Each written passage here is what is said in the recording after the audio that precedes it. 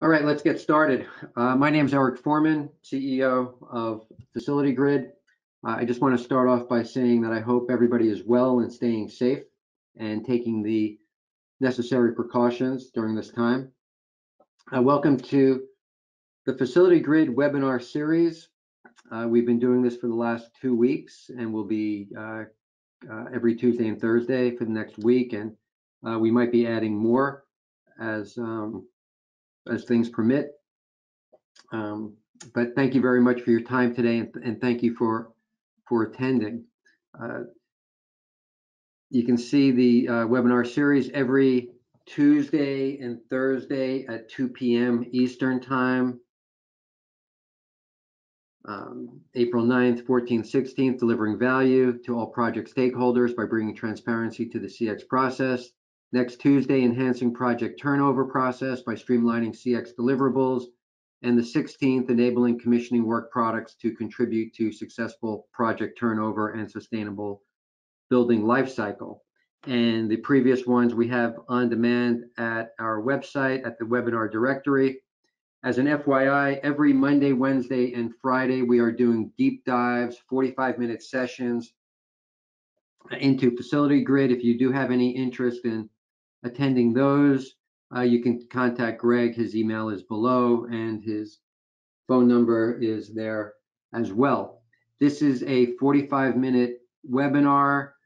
Ask questions as you have them using the toolkit with GoToWebinar, and we will try to answer those questions as they come in. We will also save some time at the end for answering questions. We will go as long as needed. So again, thank you very much for attending. And now I'm going to hand it over to Greg Caravella, who's SVP of Sales. Greg is going to do a PowerPoint, short PowerPoint, and then hand it over to Alex Kozinets, who is our Chief Product Officer, who will get right into the software and show you the details of what you came for. So thank you again. And Greg, it's all yours. Thank you, Eric. Good afternoon, everyone. And thank you all for attending today. These are some really interesting sessions that we're putting on, and a lot of them were suggested by our customers, and also we're trying to just use some of this time because some of us have extra time right now because we're not on the road, and it's a good time to brush up on things. And the attendance has been very good, and we thank you all for that. Real quick, how do our customers use Facility Grid? Basically, it's to manage any activity. A lot of you are commissioning authorities, and you use them for new construction at the beginning of a project, bringing everything together, building a structure that that can create an accountability in the entire process, while also delivering reports in a timely and standard methodology, so that everybody who's taking part in the commissioning activities in the commissioning process are actually taking it into consideration, and everybody's working on the same page. With existing building commissioning, this might be the first time that you're actually going to do some commissioning, and setting everything up for the first time will also provide the same kind of accountability all the way through the process. And in an ongoing commissioning scenario, once you have everything in place, it's much more standard, and you can really see how you can just move all the way through that process of commissioning in an ongoing format. Also, using quality control, using Facility Grid as a quality control tool to manage activities like factory acceptance testing, static testing, pressure testing, flushing, bus bar and cable torque testing. These are some of the items that are very important to certain customers that we have, and they have to be very detailed tests that have to run in a certain individuals by certain trades. equipment startup is so important in the quality control phase, because a lot of times you'll get into a situation where you may show up at a project and nothing is connected. Using Facility Grid, you'll be able to set up your tests, you'll be able to set up all of your processes and your procedures to be able to get sign-offs at different times during the startup phase, so that when you get to the site, everything is there. Our construction customers, O&M training and turnover at the end of a project. So as it says there, Facility Grid is there for any process at all. Here's some of our customers. You can see we've got a number of very large customers that use us extensively, to some smaller regional type organizations and local organizations that use us extensively also in their current business model. And we also have a lot of verticals that are represented by these companies, everything from universities to data centers to high performance building, K-12, you name it, we're in it, and it's these companies are all running very smooth. LaGuardia Airport, for example, we're there for the entire process. So how do we deliver value? Overhead reduction. Everybody knows what the process is. Improvement in the quality of work. Everybody has a central place to go to see what's going on and what is the status of what data integrity issues. Because everything is centralized, there's no two places where data is actually that it resides. It all resides in the same place. Proactively managing the projects and pipeline.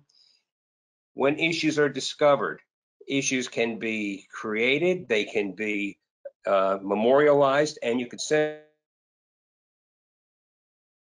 responsible for fixing, and you can monitor that in a real-time basis to see when something has been addressed.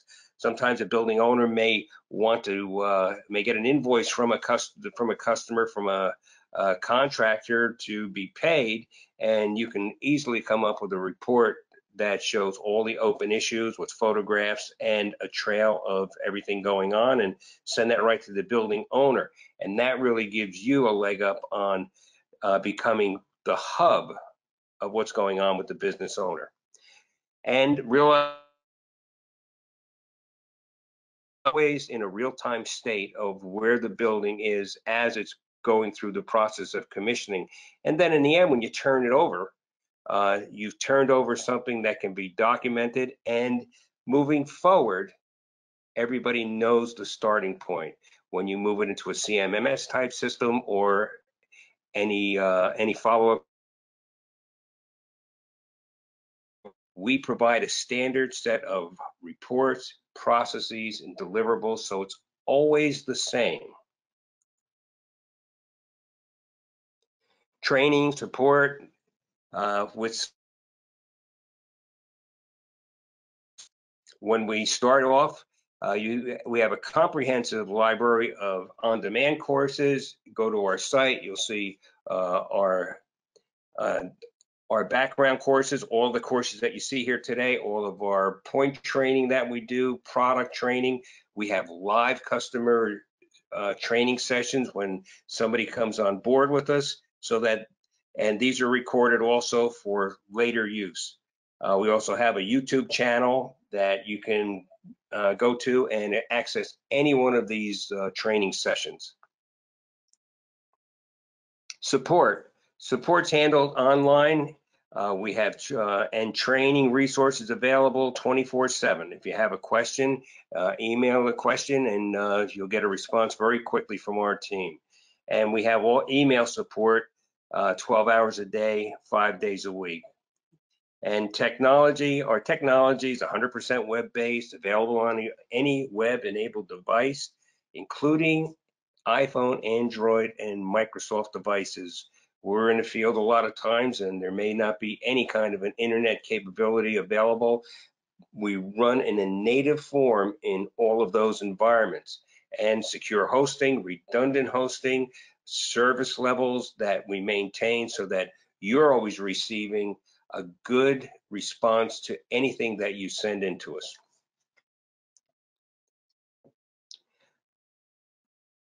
Following the commissioning process from the beginning to end, you'll see how it's easy to set up a project. You'll be able to import your spreadsheets into our product. You'll be able to populate using other utilities. You'll see how easy it is to initiate and track the progress of the users who are in the system, that you bring into the system, that you set up permissions for people to be in, that execute your checklists, your tests, the way you design them. Producing your issue status, your notification and reports, including photos, attaching photos to issues reports that you send out. It's all there. You're in a hub environment where you can even send notifications out as soon as you discover an issue and send it to the trade or the person responsible for making the modification. We also use complementary technologies like PDF markup tools like Bluebeam or iAnnotate, where you make markups on the drawings using those tools, and we populate it right into Facility Grid, so you have that information and there's no transition of data where you have to enter it twice. Efficiency to all the stakeholders, custom reporting, your final report, assistance manual, data asset reports that are important when moving forward into a CMS, MMS type system, and life cycle management through COBE and incorporating into a CMMS program, and COBE being the interface going back to the model. We cover thousands of projects today that use Facility Grid worldwide. This is a tested and true product, and we're very proud of it. And we know a number of our customers are on the line today, and we really thank you for your business. So now what we'd like to do, just before we go, here's our native Facility Grid apps for all the iOS and Android and Microsoft devices, and this is a example of that. And in closing, significant overhead reduction. You reduce the data capture time, reduce time to create project status reports. It's all by the push of a button. Eliminate time visiting sites that are unprepared for testing because you know the status before you go out. You eliminate the manual creation of finished product reports because they come out, they're all standard, and you can also set them up in your own custom way too, but they all print out easily. Significant improvement in work productivity. Eliminate errors for transposing data because it's only entered once. Eliminate report formatting issues because we take care of that for you. You increase the percentage of time you're spending on high value testing as opposed to finding out, making telephone calls, sending emails, waiting for something to come back so that you can get back and pick up your testing. Transforming static reports into dynamic living documents, and your mobile access to a project for input and access. It just helps you to get through the project quicker and more accurately. You win more business because you reduce the expense to the clients with greater margins to you. You deliver a finished product with long-term value because you're turning over all the information that the owner will need to move forward. And you'll solidify the relationship with your owner because you have a real-time communication on project status at any time. At any time, you can provide an unaudited final report, if you like, if you want to go that far. And you provide clients with a tool that works hand in hand with BIM, which is very important. So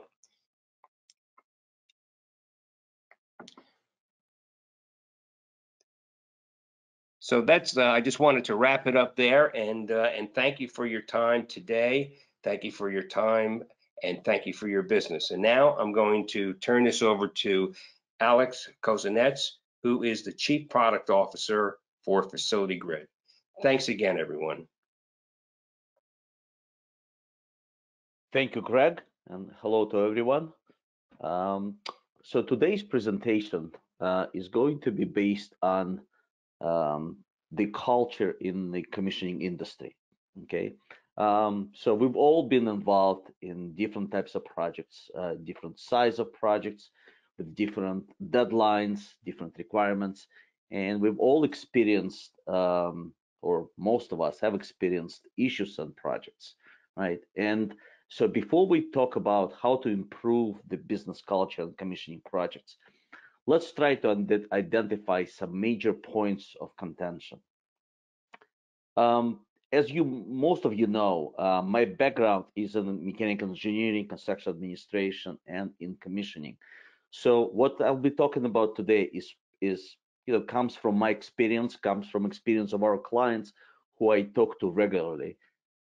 So you may agree with most of my points, with some of my points, maybe with none of them. But I do think what I'll be talking about, is something that is really happens on a lot of projects in our industry. So those points of contention are typically have to do with the fact that the responsibilities of project participants and scope of work are sometimes misunderstood.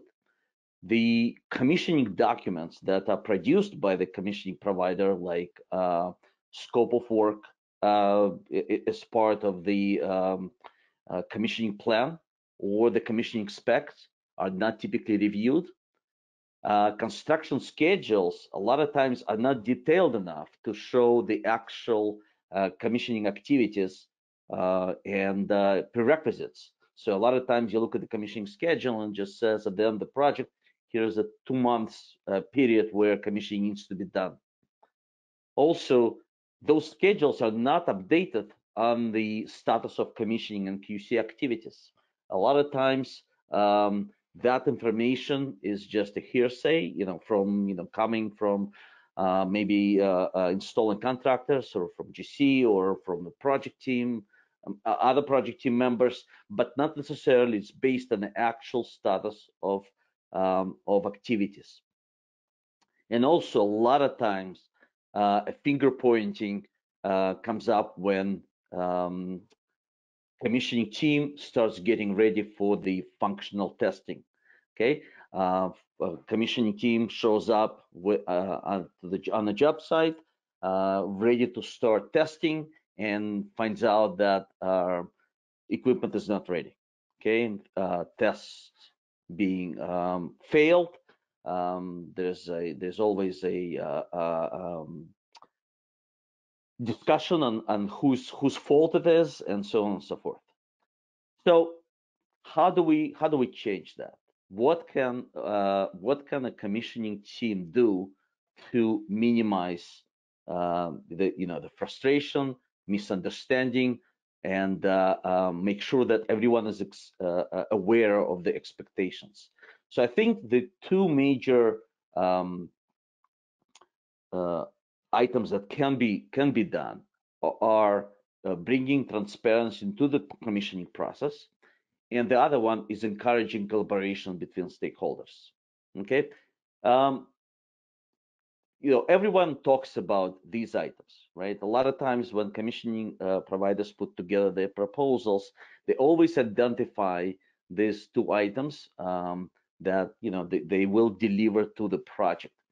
So let's see how you can actually deliver them using a commissioning software. So I think where we want to concentrate is to make sure that the commissioning team is always is always provided information on that scope of work.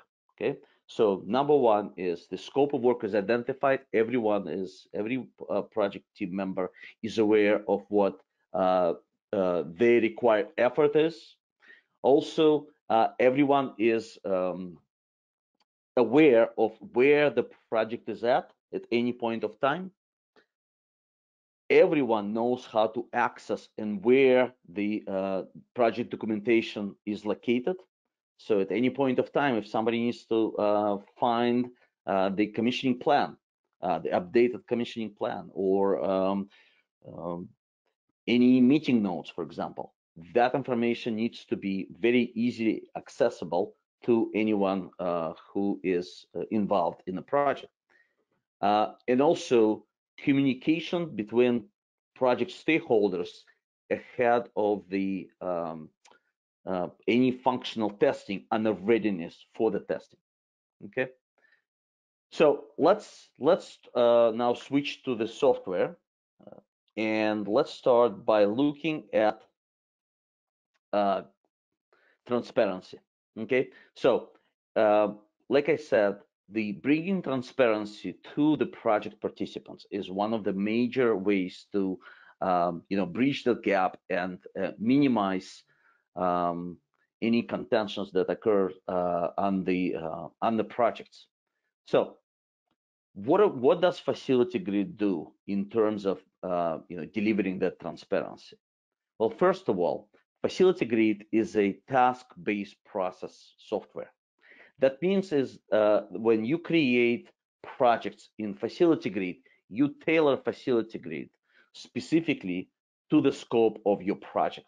So regardless of whether it's a new building commissioning project or a new construction, whether existing building commissioning, whether it's ongoing commissioning project, regardless of the size of the type, once the team identifies the scope of work, Facility Grid allows to be tailored specific to that scope. So we have tasks that pretty much describe each scope item. Okay, so for example, if the commissioning team is involved in, for example, lead enhanced commissioning process, that part of their scope is to review equipment submittals. Okay, so the question sometimes comes up, okay, what equipment submittals are need to be reviewed? Does the commissioning team, is commissioning team looking to review every submittal that comes in? Do they only review mechanical, electrical, and plumbing submittals? Do they look at the fire alarm and so on and so forth? So that can get confusing, and sometimes the commissioning team can miss out on some of the submittals, or maybe they're getting submittals because the construction team or the engineer of record thinks that the commissioning team will be looking at those submittals, and the commissioning team thinks that that's not part of their scope. So then the engineer of record is waiting for those comments from the commissioning team, and they're not getting them. And the reason is because it's commissioning engineer thinks it's not part of their scope. Anyway, so communicating the project, the scope of services is very important, right? So you can see right here in this example, what I've done was I've actually taken a scope of work for a project, and I've documented as placeholders every equipment submittal that I plan on reviewing. So any member of the project team can log into Facility Grid, can go to the equipment submittals task and see here the submittals that are part of my scope. This is what I plan on reviewing, and as I perform those activities, I document my comments, and I also attach the documents to the subtasks. Okay, and this can occur for every activity. So for example, if I am involved in reviewing design documents, and the question would come up, okay, well, how many reviews am I supposed to am I as part of my scope? Do I do 2 reviews? Do I do 3 reviews, or just 1? So again, what I can do is, as part of my outline of the project, I could utilize the tasks to describe what part of my scope is, right? So this is what I'm going to state. I'm going to say that as part of this process, I'm going to perform a design development, review the design development phase, maybe review at the schematic design, and then do 100% CDs. Okay, again, I'm going to document everything in one location, and so at any time, any project participant can go into Facility Grid and navigate to any of these activities and see exactly what's in the scope, exactly and the status of those activities, right? Because it's not only important to know what's expected out of me, but it's also important to know what has already been done. Now, as you know, Facility Grid tracks process and status of every activity, not just tests, not just checklists, not just issues, but also progress of every activity that you document as tasks. And Facility Grid provides you with the overview page that you can navigate to and get the access to all that data. So as I perform these activities, the tasks page gets automatically updated and provide this up-to-date status. So any project participant can log in and get an exact data on where each activity is at. So if I go to the design documents review task, okay, I am 33% done. I've performed one review. If I have, let's say, as part of the construction phase, I'm required to attend 26 commissioning meetings, and I've attended one, so I can track that as well. So the information that resides on Facility Grid is accessible by every project team member. It is tracked in terms of the status. It is accessible on pretty much any mobile device in addition to the cloud. So if you're on the job site and you need to get hold of the the latest design documents or the latest commissioning plan or whatever, all that information can be accessed on the cloud and on a mobile device. Now, in addition to the status of the tasks, part of the transparency is to be able to report on the status of the testing activities. So these are checklists and functional tests. We not only report on the status of activities, we also report on the progress of activities. So if I was to simply suggest that, a week ago we had so many open, so many checklists that have not been fully completed, and even though somebody may have been working for an entire week on completing checklists, but no additional checklists have been 100% completed, my reporting to the team will be to state that the number of not completed checklists hasn't changed. Okay, we had, let's say, 200 checklists that have not been completed last week, 200 checklists that are not completed this week either. Okay, even though the team may have been working on those checklists. So if I'm reporting on a status, that is not a true transparency, right? Because I am not giving the real information. So the real information is to also show progress, because as part of the progress, I am not just sharing information on the status of the checklist, but the progress of completing of those checklists. And I'm showing this on a weekly basis, or I can show it on a monthly basis. And the same happens with the functional tests, because that information is also can be reported not just related to status of the functional tests, but also on their progress. And we have tons of information, tons of charts that report status and progress of issues as well. It is obviously very important to know the status of each issue. It is also important to understand, what are the main major issues on the project. Again, the progress of how the issues being addressed. We have some additional charts, for example, just to show the disciplines with most issues or assets with most issues. And again, this is such that at any point of time, any project participant can open the software and understand exactly, what they are, what their, status of their activities is, where their team is at with addressing issues, and so on and so forth.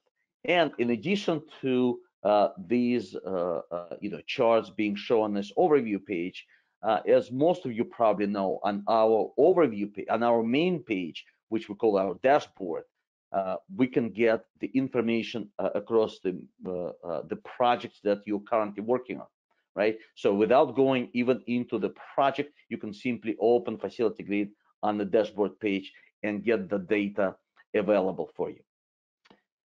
So let's actually also look at some additional ways to bring transparency. So if I go to the page that displays all the checklists, so we report on the status of each checklist and in terms of the percent completion of the questions. We also show the percent completion, of the not percent completion, but the number of checklist questions that the total per each checklist, also the ones that are have been passed, the one that failed, and so on and so forth. But when you look at this page, you do not get a full picture, right? Because you don't know out of the incomplete checklist questions, who is responsible for them, right? So if I have this air handling unit number 2, for example, I'm reporting that there's 61 incomplete questions. There is real no transparency because you don't know whether it's a single subcontractor hasn't finished checklist or it's several haven't finished. So the additional information that we provide is the detailed view. So if you navigate to the detailed view for the checklist, now you can see exactly where each participant is at in terms of completing a particular checklist. So now when I switch to the detailed view, now I can see, okay, so out of the 61 incomplete questions, mechanic contractor has 39 of them, controls contractor has 14, and so on and so forth. So I can go as deep as needed to get all the data so that there is no questions being asked. Who is responsible, who still has to do some work on completing checklist. Also, in terms of the functional test completion. So a lot of times on the on projects, the construction team would approach the commissioning team and would say, would ask questions in terms of what happens, or, how much time do they need to allocate for the functional testing? Okay, so and that information is something that the construction team needs in order to put their schedule together. Well, Facility Grid provides you with capabilities to document that information so that it is now available to the entire project team and can be accessed just by going into the duration section of your functional test. Well, this one is not populated. I'm going to pick a different piece of equipment, and that would show how much time I anticipated to allocate for a particular piece of equipment. So for HU4, let's see what it says. Okay, so for the duration of the testing, right, I have two types of durations. I have projected duration, and so when I put my functional test together, I'm going to indicate that I'm projecting to spend 4 hours on this testing, right? And as I perform each attempt of the test, I'm going to document the start of that attempt and then when I actually ended it. Okay, so again, this information is available to every project participant, so anyone accessing Facility Grid can know exactly what was projected for the test and how long it actually takes. So let's take a look now at what you can use Facility Grid for to encourage collaboration between the stakeholders. Again, to provide the collaboration, you need to make sure that all information is available to your project team at any point of time. Any member of your team knows exactly where to find it, right? So, for example, once the commissioning team develops a commissioning plan, and let's say sends it out to all project participants, well, that email may have arrived a year ago, right? Where when the project participants need to find it again, well, it's really hard to do that if it's stuck somewhere in the email, or maybe you've saved it somewhere in the network and you don't have access to it. Okay, so when you use a commissioning software tool like Facility Grid, you can have all that information be stored in the documents section of your project. Okay, the documents section is arranged such that you can save documents per disciplines, per specific categories, and all those documents not only available on the cloud, they're also available on the mobile devices. Okay, so that means that if you do need to, maybe open a commissioning plan or commissioning spec for reference to know exactly what the requirements are for specific testing, that information can be accessed going into the documents library of your project. And every document in Facility Grid can be linked to, any task or to, any other activity. Meeting notes, for example, right? So typically, commissioning team calls a meeting, puts together meeting notes, and then sends out meeting notes as part of the email, right? So again, that email can be lost. It's hard to manage if you work on a large project and you have tons of meetings, it's hard to manage all the meeting notes on a weekly basis.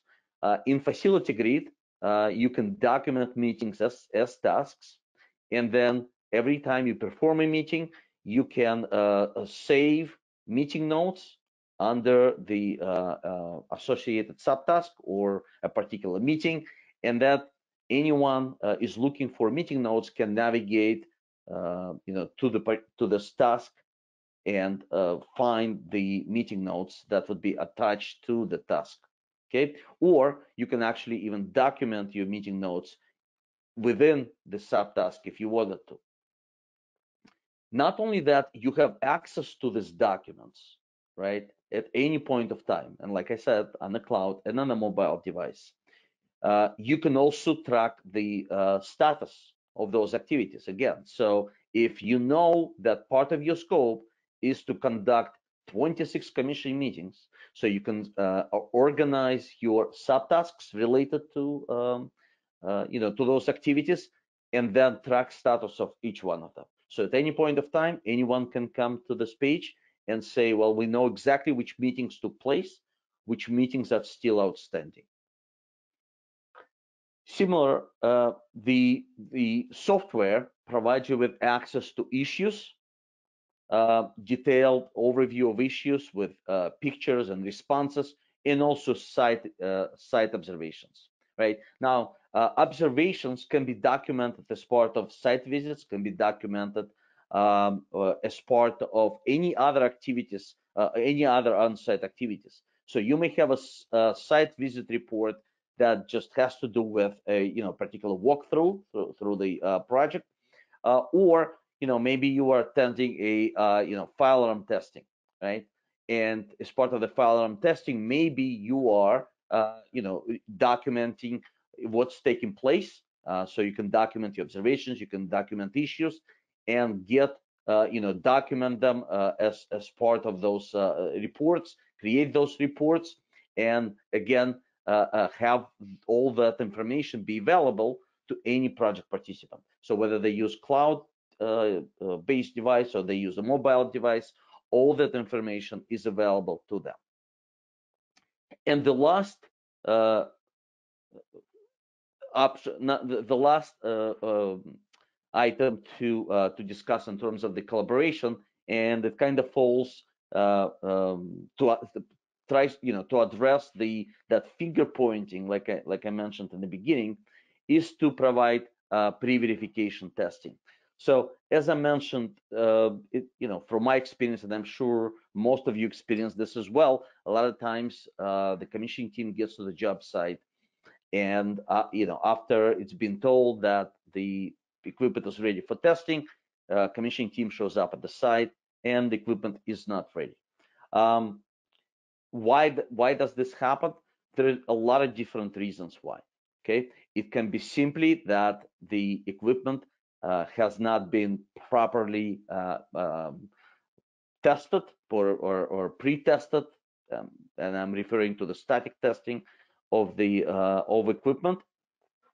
Maybe the sequence operation has not been verified. Maybe it has not been. Maybe the functional test script has not been, written per the latest updates to the sequence operations. Maybe the commissioning team was not, aware of the latest RFI that may have changed that sequence operation. Maybe the design team, when they put together the design documents, didn't really do their job to tailor some sequence operation to specific project requirements. Maybe they just copied it from a previous project. Maybe when the commissioning or the construction team put together the controls submittal, maybe the controls contractor just did copy and paste of the design documents, the sequence operation, and didn't really spend time reading it and figuring out that, well, maybe it's actually not doable the way the design engineer put it together. Maybe the controls contractor who actually did the programming on site, read the sequence operation and said, well, I know what the documents are calling for is actually not buildable, or you can't actually program it that way. It doesn't work this way, and programs the way it's supposed to be programmed. Or maybe it's just because they have done tons of projects for a particular client and know exactly what the client wants, right? So that they program it the way the client wants it, but the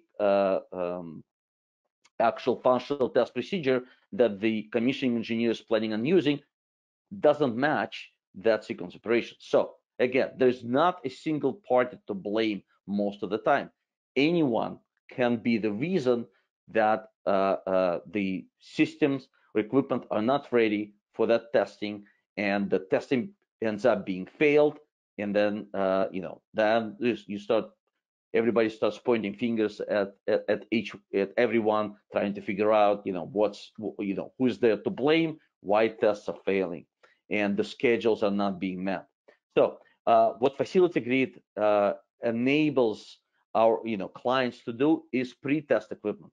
And basically, when you create a functional test script in Facility Grid, we automatically create an identical copy of that test, and we call it a pre-verification test. And so what happens is a pre-verification test, it's pretty much the same thing as a functional test. It just has different permissions to access it. Okay, so as Facility Grid is a permissions-based software, we control who can access what, and who can do certain activities per their specific permissions. So, for example, when a construction team member logs into Facility Grid, let's say controls contractor, they can open the functional test procedure and review it. And most of the time, if you look at your commissioning plan or commissioning spec, those documents will typically state that it is the responsibility of every team member to actually look at those functional tests and provide review and provide comments. Most of the time, that unfortunately doesn't happen. So the pre-verification tests have different set of permissions. So they allow the contractors to actually go in the test and pre-test it. And what I mean by pre-testing is basically go over the test procedure and try to see whether whatever the intended script for the testing is produced by the commissioning team can actually be implemented on site. right? So again, hopefully this happens prior to the test. And like I said, because it is not always, or a lot of times it is not the fault of, let's say, controls contractor, mechanic contractor, or anyone else why the test, fails, right? It is highly encouraged that actually the contractors do pre-test the activities, because when they do pre-test it, this is the best time to identify any potential issues with the test script. Again, they may have programmed that equipment correctly. The system is actually set up to work the way the design intent is, or maybe the way the client wants it to operate. But if it doesn't match the test script because they misaligned, there's always a potential for the failed test. So as the project team goes through the testing and responds to the questions and provides any notes, what Facility Grid does is automatically takes those responses from the pre-verification tests and incorporates them into the associated functional tests. So before going to the site, the commissioning team can simply open the test that has been pre-tested and scroll through it and see, okay, what has been done? Has anything been pre-tested? Now, that pre-testing will be indicated by the responses. So if the responses are positive, we would indicate that it's a pass, the grade is pass. And if the response was failed, and the contractor actually identified why, for example, by stating that the sequence operation is not correct, that information would be embedded in the test script. So once the commissioning team looks at this functional test and can see that there is an issue that has been identified, so what they're going to do is most likely they're going to try to address this before actually going to the site and testing it. Okay, and by doing this, obviously they will eliminate any unnecessary frustration with failed tests. They will eliminate any misunderstanding of how certain piece of equipment or system needs to operate. Okay, and the best way to encourage this, and look, it is obviously better for everyone when you can find things like this before conducting the test. But the best way to encourage conducting these tests, in my opinion, is number one, is to include the requirement for pre-verification testing in the commissioning specification, number one. Number two is to include it in the commissioning plan, and not just to blatantly to just state that all of the equipment needs to be pre-tested.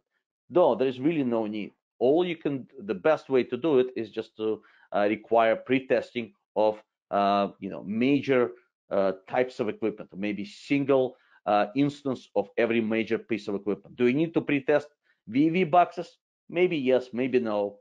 But do you want to pre-test a chiller or air handling unit? Yes, of course, why not?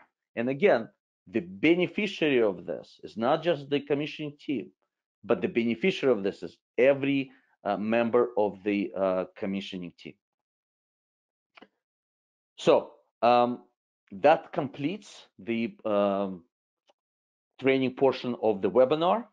And now let's turn on to the questions. All right, Alex, thank you. We have one question. Does the facility grid tracking status page show all tasks in one spot?